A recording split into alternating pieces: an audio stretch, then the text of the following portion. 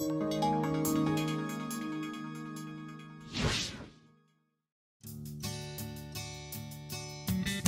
name is Saira Safdar and I am from Pakistan, and I have been here in China for like 5 years now. When I was like growing up, I wanted to become an engineer. It was my dream. I came to my destination. I became an engineer. Why don't I go forward? So I just applied for the scholarship and I got this one and I came here. My scholarship is from my country, but the country scholarship is with in cooperation with the Chinese government scholarship.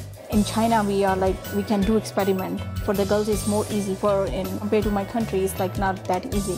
And we have a lot of machines and we have facilities here.